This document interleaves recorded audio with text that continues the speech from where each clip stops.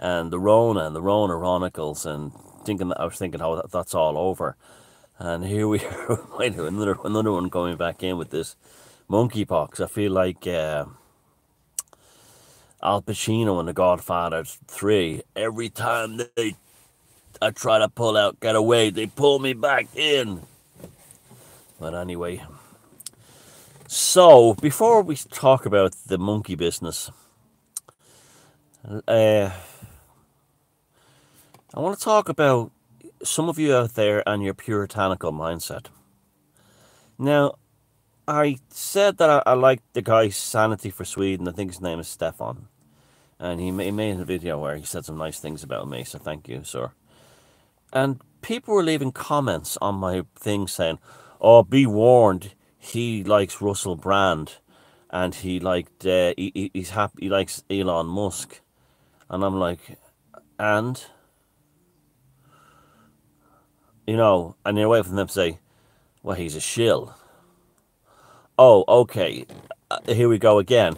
Because someone isn't exactly a carbon copy mirror image of everything you believe in, they're automatically declared suspect and you will not have anything to do with them. That is the Abrahamic communist truth or puritanical mindset. Either you're completely with me or you're on the other side. I see this time and time again. I don't care that the man has been enjoying Russell Brand or Elon Musk. I couldn't give a flying fuck. That's his own prerogative, his own business. I get the same shit when I start talking about Middle-earth. Oh, this used to be a good channel, but now you're bringing in all these Middle-earth references. I'm out. What?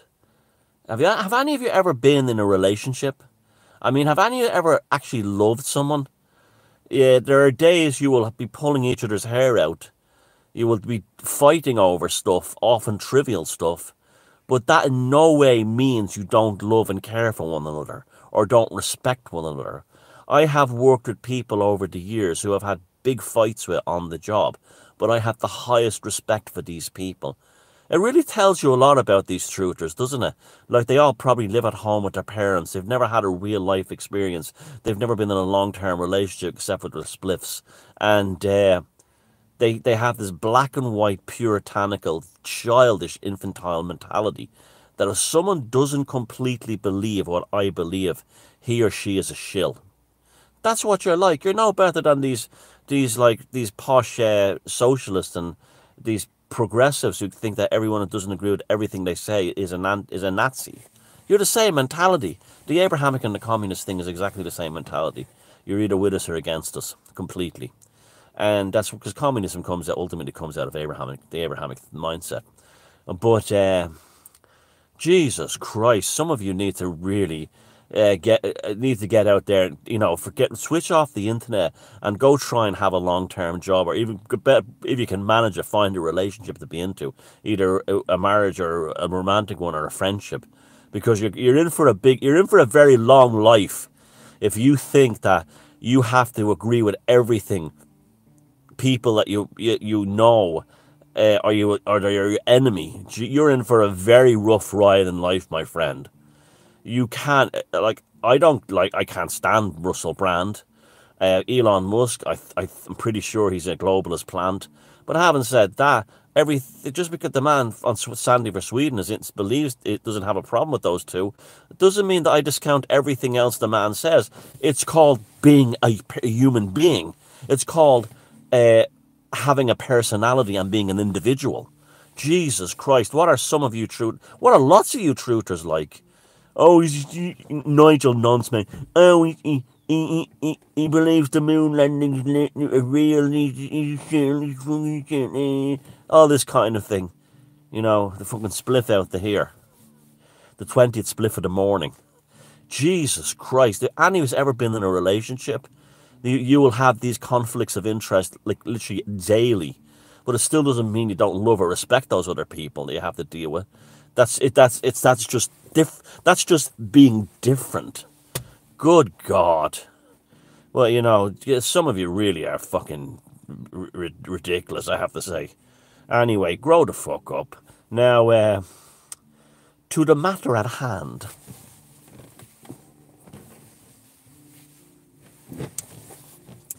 Yeah, that's what Anto and Deco is about. Anto and Deco came out of the whole thing of the characters Anto and Deco invented. They came out of the whole thing of like seeing things as black and white.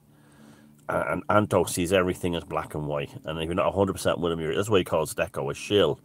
Or, you know, because he doesn't believe the things that Anto believes. That's what Anto and Deco was all about. Anto is one of you types that have to have everything black and white. And then it has to be perfect or it doesn't matter.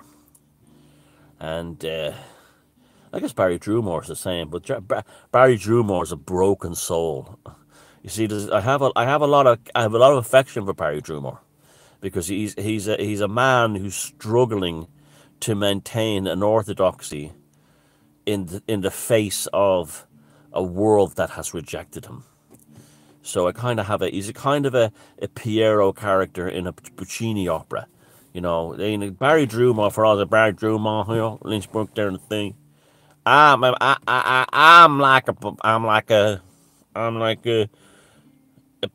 like straight from a Puccini opera.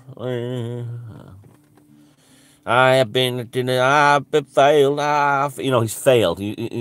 But he's trying to. That's why all his marriages fail. You know, he thinks he's doing the right thing, but he's misguided. So I have a lot of affection for Barry Drewmore. Like, do you remember the time he had a nervous breakdown talking to Newsreel Swan? I mean, that was heartfelt. That was heartfelt.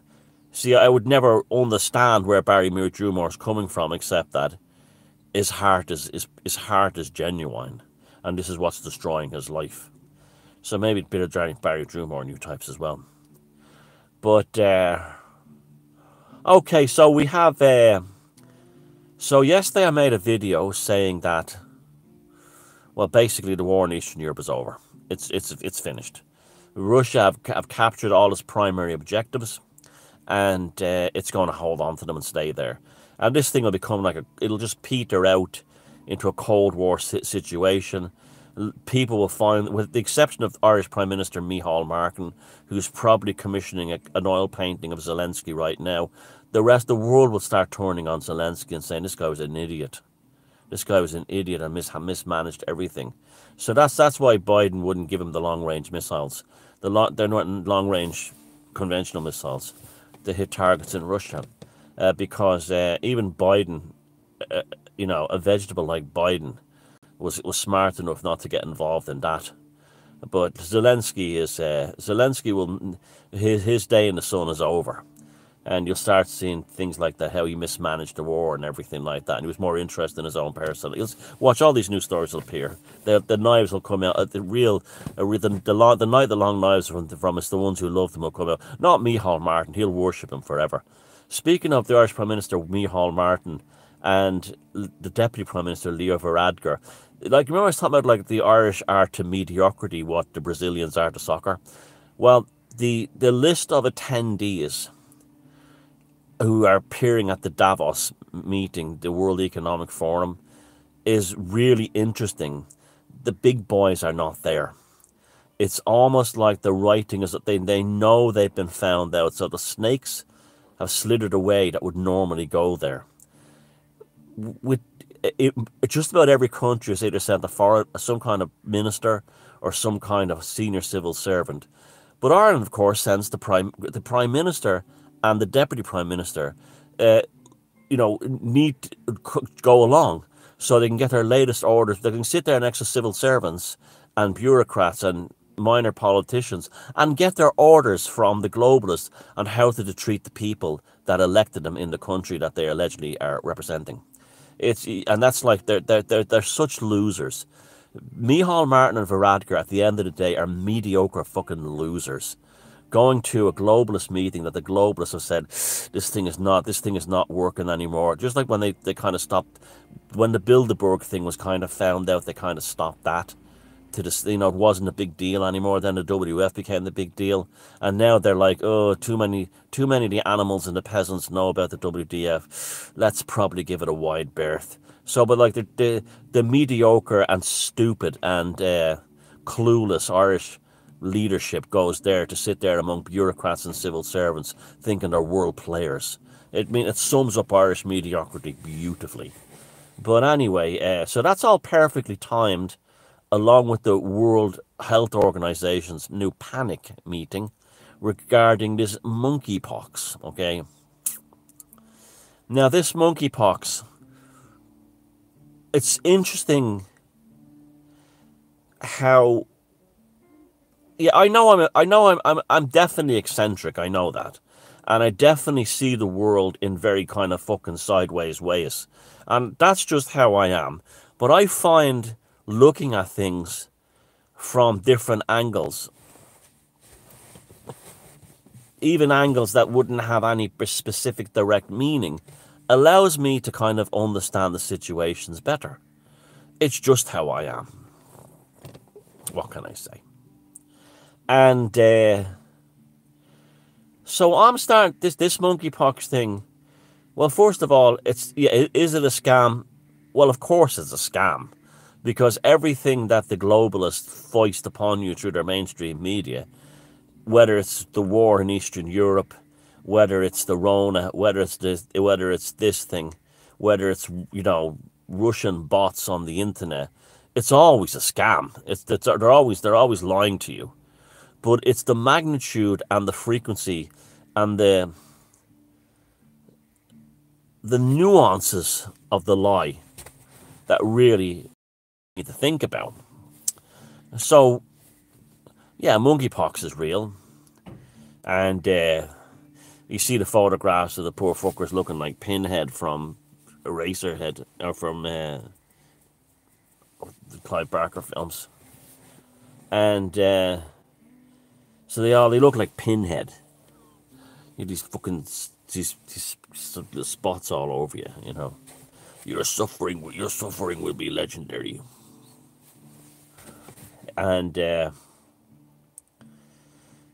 Cenobites. Funny, we're back to Cenobites again. You see, everything kind of archetypally kind of spins around. We're getting real Cenobites now. And so I'm looking at the symptoms of monkeypox. And they're the same side effects from the Rona needlecraft. Well, fuck me. Could that be a link? Well, yeah. Could the monkeypox be a cover story for mass side effects caused by the Rona jab? Well, it may be a bit of a stretch to say this, considering we live in a world where we're never lied to, but, it's possible. And how is it possible? Well, documents have been released, and they're legit, that the Bill and fucking, what that wagon he was married to, foundation, commissioned millions of monkeypox vaccinations to be made and put into storage for this date. What? It's all legit. Go and have a look for it. Of course, fact checkers will be all over it saying it's not true, but it's all out there. My friend is here, and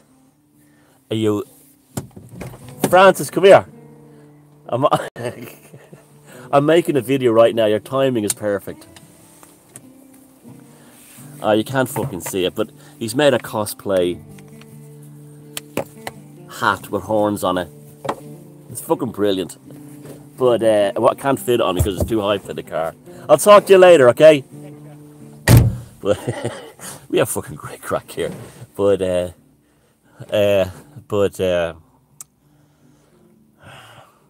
where was I? His shaman hat is hilarious. I'll take a photograph of me wearing it later. But so is it a scam? Well, yeah, we do know the documents exist. We know the documents exist that they invented this monkeypox vaccine in advance. What? And do you remember when he was interviewed with his wagon, and the two of them were there, and he goes, "This pandemic will be weird, but the next pandemic, it'll be worse." The two fucking head cases. Two inbred head cases, rich head cases. smiling gleefully, talking about the next pan. Well, the monkeypox things is kind of looking like it. And these people are completely in nut jobs. And they get away with it because we have mediocrity in power just about everywhere now. But but Ireland is the Brazil of mediocrity. Remember that. We're number one. Don't take that from us.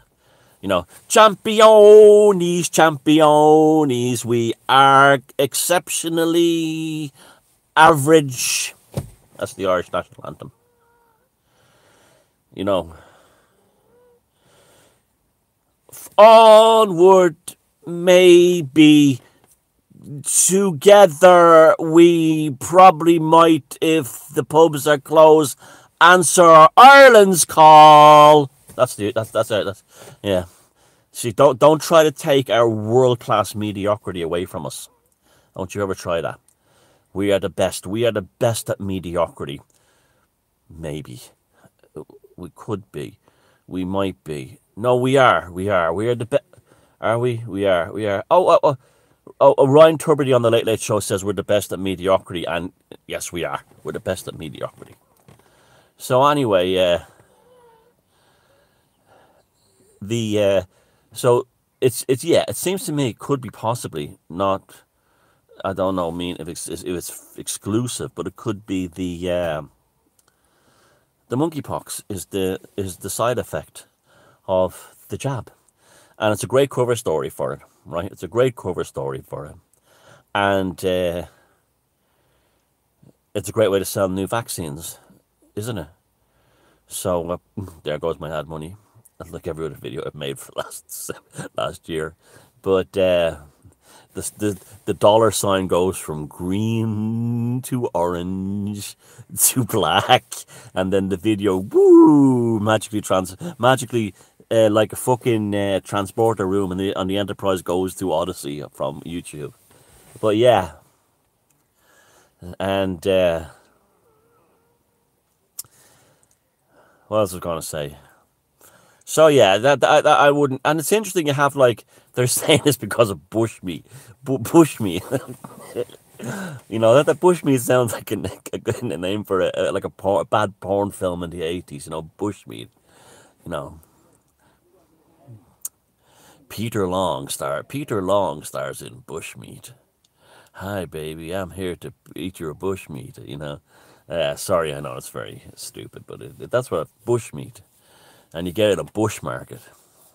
So bushmeat is apparently rats and monkeys and all that fucking shit. Chinese high cuisine, but it's interesting how it's similar to the wet markets and the Chinese food, isn't it?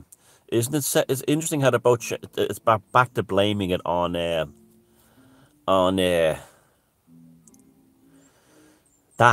and they're also trying to blame it on arse shagging, and so arse shagging, and so they're saying that the gays are at the greater risk because they're the ones who do the arse shagging, so you just have to stop doing arse shagging. So it ties in with the AIDS thing of Fauci, but then we go back into archetypal land.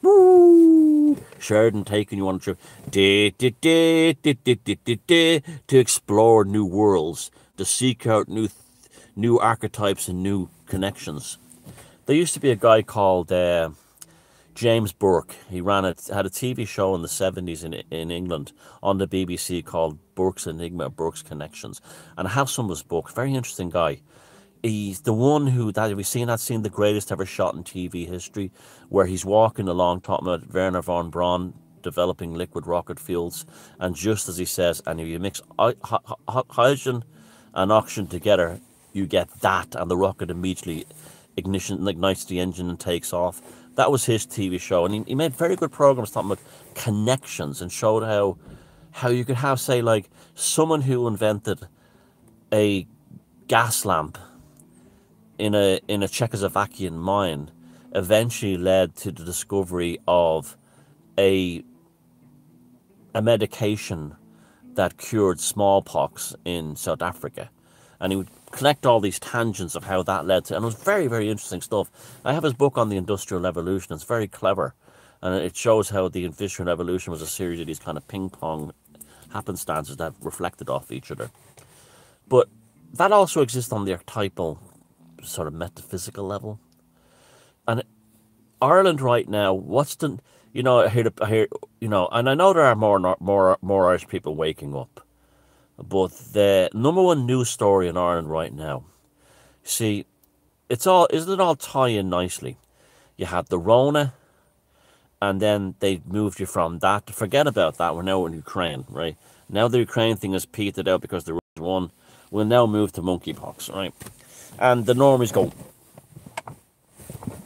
right, as usual.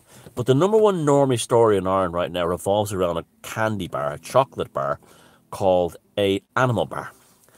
Which is quite tasty, by the way.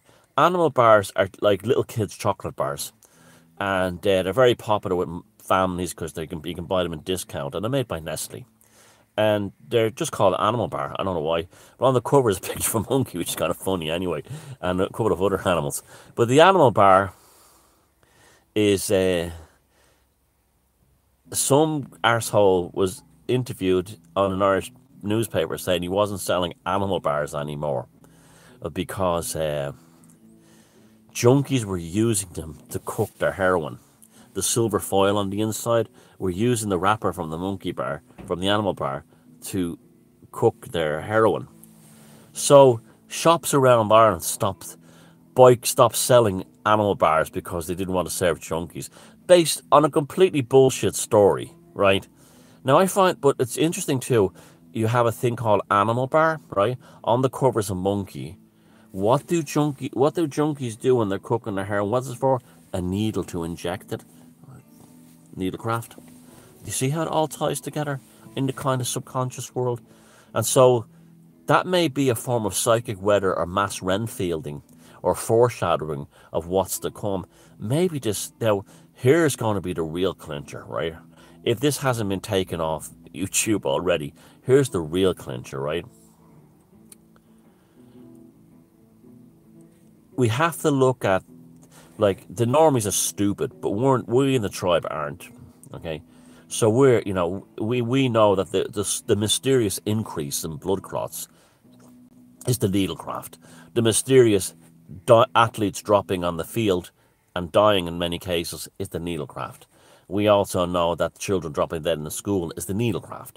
We know that the sudden increase in hepatitis in children for no reason is the needlecraft, okay? We know that they're all side effects of the jab, the COVID jab, right? Now, it could be, might be, I'm not saying it is, but it's looking like, to me anyway, that this monkeypox could be a prime suspect in the same regard, that it's a side effect. So the important thing here to note now is, if we know anyone who gets it, let's figure out if they are needlecrafted or not. Because just like if people who did not have the needlecraft get the monkey bollocks, that the bush market bollocks, there we go. That's my name for it, the bush market bollocks. And if they get the bush market bollocks, then we know it's a genuine virus that's been escaped. Well, it could have been still made in a lab somewhere, but it's a genuine virus. If it's only needlecrafters and those who took the transubstantiation of sacred needlecraft who start looking like fucking Pinhead, then we know that it's definitely a side effect. And the next jab, the jab for that is just Gates tampering with the human genome software, gene software again, and then selling the new antiviral software for the biological robots. So, yeah. So, interesting times ahead. Interesting times. I want to see where this is going. The Ma-bomb thing and the other ones didn't fly because the Ukraine thing had kicked off. But you'll have, we're going to see a lot of the same characters who were around during the Rona, like Neil Ferguson and the wankers here in Ireland with Neffa. They're suddenly going to appear on the scene again, or similar kinds of people. We're a new strategy. So don't rule out lockdowns and all that stuff ever again. I mean, they're dying to lock us down. They're dying. There's lots of hypochondriacs out there who want it too. So that's the future going forward. Pinhead or not? And is Pinhead with the monkey bollocks, bushmeat bollocks, is those pinheads purveyors of the transubstantiation of the sacred needlecraft? We have to find this out. We have to find this out. I, for one, am terribly interested in this. Now, a lot of you are not happy that I said Edward Snowden was clearly bullshit, because he tells us nothing. Well, on Redacted, which is a news site, has featured a story by him like it's some kind of sacred fucking text. Now, I'm not going to stop Redacted because they do some good stuff. So, unlike you, I'm not a child who will just stop watching a YouTube channel because they believe in something one thing I don't. But anyway, Redacted had a story saying, and it was like so typical, it's classic Snowden story. Edward Snowden's terrifying warning about Bitcoin. Let me get the Edward Snowden face. Look as gormless as possible. Bitcoin investors will lose their money. Wow, we didn't think that was going to happen. And electronic currencies are, like Bitcoin, are stepping stones to cashless society. Oh, I didn't know that one. Thank you for Edward Snowden. And Bruce Wayne is Batman. Edward Snowden, he's released information we don't know. Oh, Edward Snowden. He must be legit because he's as gormless fucking looking as I am.